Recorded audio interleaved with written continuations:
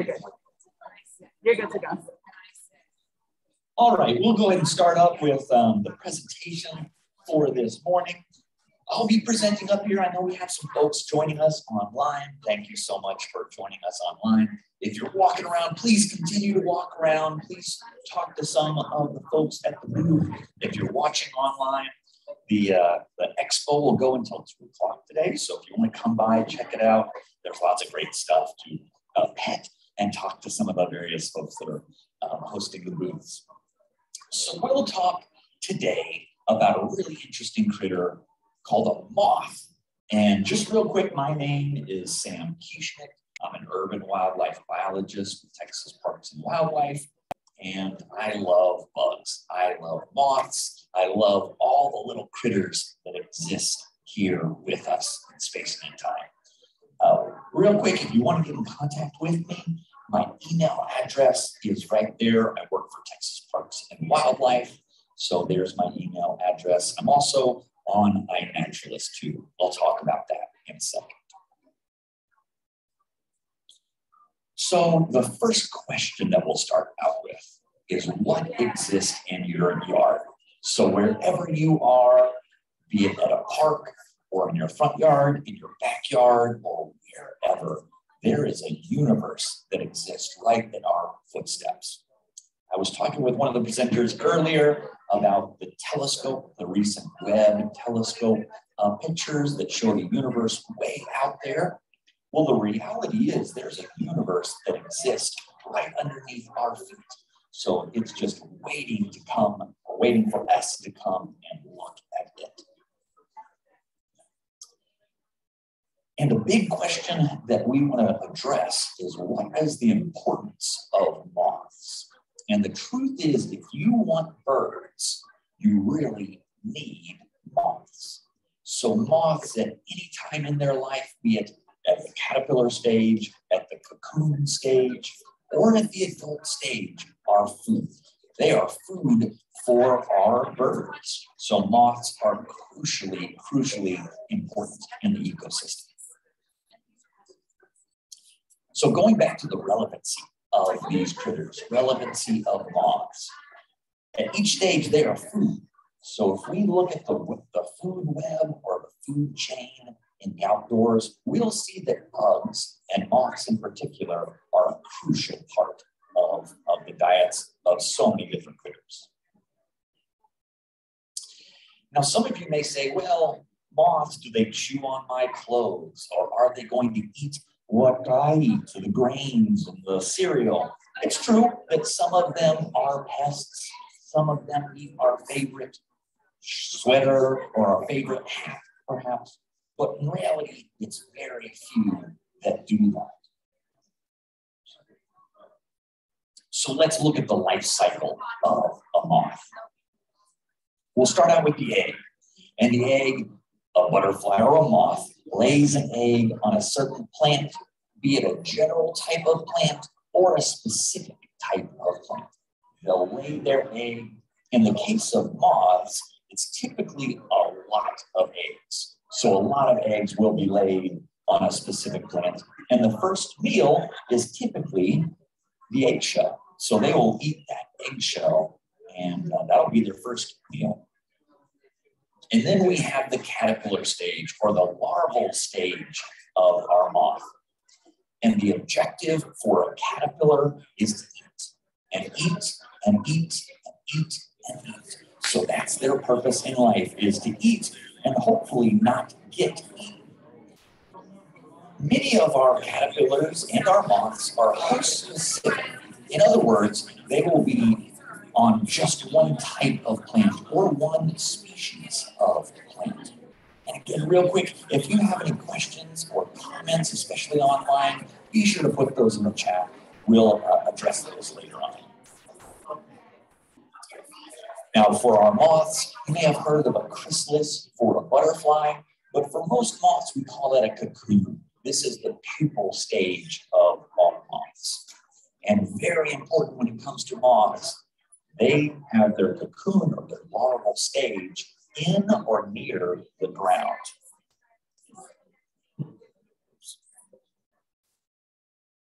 Mel, would you mind going to the next slide for me? Sure. Good, very good.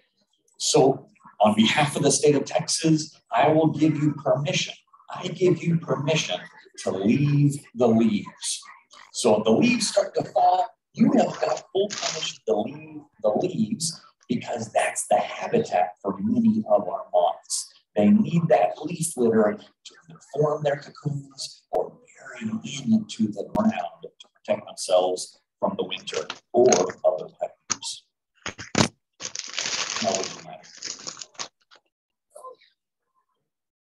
Okay, let's do the adult stage now. So the adult of our moths, much like with butterflies, they have wings, most of them, there's a few weird exceptions. But the adult stage can be quite short for many of our moths. They got all of their energy from the larval stage, from the caterpillar stage. So the adult stage may not be too long. In some cases, it's just a few days. The scales on the wings of moths are somewhat unique. They can come off. And the question may be, why would a butterfly or a moth have scales that come off? Yes, they can be very pretty. They can have different patterns. They can reflect the light. But also, if a moth flies into a spider web, it can lose some of those scales and fly right off. I like this phrase, and it's from one of my favorite books. So I'm at the library right now, and I love books. If you get a chance, and I bet it's here, one of my favorite books is called For Love of Insects. And it talks all about the neat bugs that exist out there. And in it, when they talk about butterflies and moths, they talk about the Romans and the barbarians. That the Romans, during that period of time, you had the Romans, which were a specific group, and then everyone else was the barbarian. So if you weren't a Roman, you were a barbarian. The same sort of thing with butterflies and moths. We look at butterflies being the pretty ones, oh, they're the ones that I see, and then all of the ones that aren't butterflies are the barbarians. The reality is the barbarians, that's where all the diversity comes in. So we see a lot of diversity in our moths. So what's the difference? Generally speaking, moths are nocturnal. They're active in the evening, at night. Butterflies are typically diurnal or active during the day. Their antenna can be a little bit different too. With most of our butterflies, I think actually all of our butterflies, they have a club antenna. So at the end of their antenna, and I'm not sure if you can see it on the screen there, but at the end of their antenna, they have a little club. And it's a pretty straight looking antenna. We can compare that and contrast that with a moth.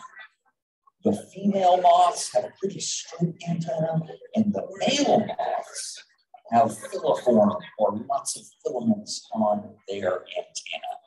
One of the reasons for this is they use those antennae to smell. So if you have a lot more filaments, you'll be able to smell more of the females. And as we talk about some of our moths in a second and look at them, we'll see, especially online, if you can tell the difference between a boy and a girl moth. There's a lot more moths than there are butterflies. A lot more moths. Globally, around 160 species of moths. Here in the United States, we have, give or take, 13,000 species of moths. And in Texas, over 5,000 species of moths. So a lot of moths we have here. So with moths, we have big ones and we have little ones. And we have everything in between with some of them, and that's a human finger right there, like the chinkapin leaf miner, can be very, very small, 3 to 4 millimeters, an itty bitty tiny thing. Or we can have a large moth. The largest one that we have here in Texas is called the black witch, and it can have a wingspan of over 7 inches. So pretty tremendous. And so far, on a tool that I'll talk about in just a second, over 3,000 species we have documented just in Texas so far. So of the 5,000 that exist, we've documented through this tool of iNaturalists over 3,000 species. Okay, so let's look at some of our moths together. And if you remember the difference between a boy and a girl, the boys have these antennae with a lot of filaments on them, so kind of feathery antenna. What do you think? And if you're online, what do you think? Is this a boy or a girl? So I'll give you a second to look at this. And again, we want to look at those antennae. Mel, have we gotten some responses so far? Not yet. Okay. So is this a boy or is this a girl? What do you think? Do you have a guess? Boy or girl?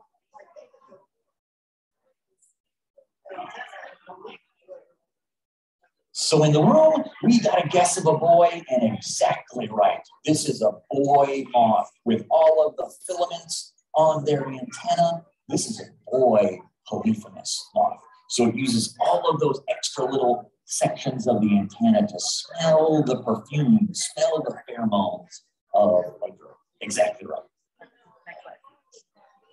Then we have another one called the Luna moth. Have you seen a Luna moth before? A few people have seen the Luna moths before. A really, really neat moth. These caterpillars feed on sweet gum and they also feed on pecans. So things in the walnut family. A weird thing about Luna moths is as adults, they do not eat. They cannot eat as adults. So they get all of their nutrients from the caterpillar life stage, from the larval life stage. So our Luna moths, really interesting. So how long do they last as adults? A good question. How long do these moths that don't eat last as adults? And not very long. This one probably will last an adult maybe a week. So not much time for it to find a mate and to lay eggs. Great question. So another good question from the room, do they drink? And these do not. So they don't eat, they don't drink. They have non-working mouth parts, so vestigial mouth parts. They don't work at all. So don't eat, don't drink as adults, but as larvae, as caterpillars, yes, they do. And then we have our lovely Io moth. And this one, we can see why it's called Io moth. It has those fake eyes on the hind wings. Why do you think it would have those? Any guesses? Why do you think? Tim, do you have a guess on why it would have those big eyes? Scare predators? I think you're both right. So if I'm a hungry bird, and if I come up to something that looks pretty delicious, but it stares back at me with eyes bigger than my head, I'm gonna fly off. So this is a great defensive mechanism that these Io moths have.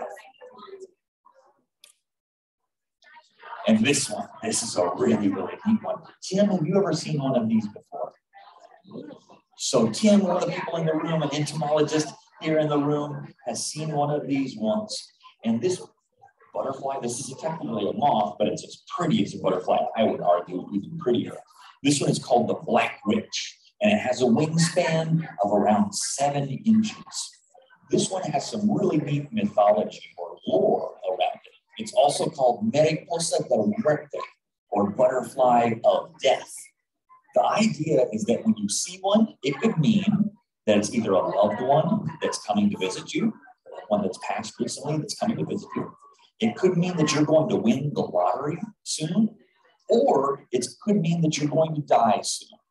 So it's one of those 3 things, and I'm not sure if you get a chance to select which one, but I think the first 2 are at least kind of charming. So Mariposa del Muerte is a really, really interesting moth, and we have it here in Texas. Some of our moths fly during the day. So this is one of the ones that flies during the day. This is called the sphinx moth, or the white-lined sphinx moth, and it flies around during the day. This is one that does eat and drink as an adult. So it flies around during the day to get that high energy to flap its wings. It needs to get that high octane sugar, the nectar from our plants, but a really, really neat moth. Some of them are just pretty. This is one that is active sometimes during the day. It also visits flowers. A really, really neat one called the Ailanthus webworm. This one, it looks quite charming as an adult. It looks charming, fuzzy, so pretty as an adult. You might not be familiar with the adult of this, but the young one, Mel, if you'll take a look at that. Sure. There it is. This is the baby of this. And if you're not familiar with these, this is called an asp caterpillar. And they hurt. Holy moly, do they hurt. They have these stinging hairs that anytime you brush up against them, it gives you a healthy sting to keep predators or our little fingers away from it. Some of them can be kind of pests or give you at least the illusion of being a pest. You may have seen some of these big webworms, these colonial forms of caterpillars. Yeah, they'll form this big webbing and eat all of the leaves in there. Sometimes people ask, well, how do you get rid of these? Should I try to spray these? Well, spray does not work very well for a web like this. What I like to tell people is that those caterpillars, after they get to their cycle, they're going to be walking away and they'll be food for birds. So if you can let them be, it's a good thing. Other ones are just very pretty. This is one, and nature has played with those scales to form some really cool patterns and some beautiful colors. This one is called the moon seed moth. Worth its weight in gold. It's not very heavy, but it's a neat moth. So a real quick question, Mel, could you go back to that? So are the wings textured like that? Great question from the room. Thank you so much. So they actually have all of these different bumps and crevices and almost like a mohawk on it there too. These are all scales. So these are little scales that form those different structures and colors and patterns. A great question. Some of them have incredible yoga poses. So I don't know what level yoga pose, probably advanced. Tim, what do you think? This is probably an advanced pose where you're, is what? Upward moth. That's the yoga pose that we'll go with. The upward moth, where your nose touches the rear end. That's an advanced. Takes practice. Stretch before you try this. This is the eggplant leaf roller. I mentioned earlier that some of our moths go after just one type of plant. This one goes after the eggplants or the nightshade family. You know, you can see this one pretty easily on a white sheet, but if this one's resting on a branch that has some lichen on it, it is just magnificently camouflaged. So that's one of the ways that our moths stay alive during the day, is they find a spot that hopefully looks like what they look like and just stay still. And this one, if it's on a branch with some lichen, some grayish lichen, it blends in perfectly. Speaking of lichen, some of our moths don't eat plants, but they actually eat lichen. This is one called the lichen moth, or Cystine. The caterpillars of this group eat the lichen or the fungus and bacteria that is found on some plants. This one is a pretty looking moth, and I like this group. It's called the geometrids, or the inch worms. Geo-inch, or geo-earth, and metrid, measuring. So inchworms measure the earth 1 inch at a time as they crawl around. So the butterfly, or the caterpillar, or I'm sorry, the moth here looks pretty incredible, but the caterpillar is mind-blowing. Now let's go to the next slide. Do you see it? Do you see the caterpillar? What this caterpillar does, and you can see it at the top of this flower, this caterpillar does a mind-blowing thing. It takes the flower rays, the petals of the flower that it's nibbling on, and it glues it to its back. It glues the flower petals to its back.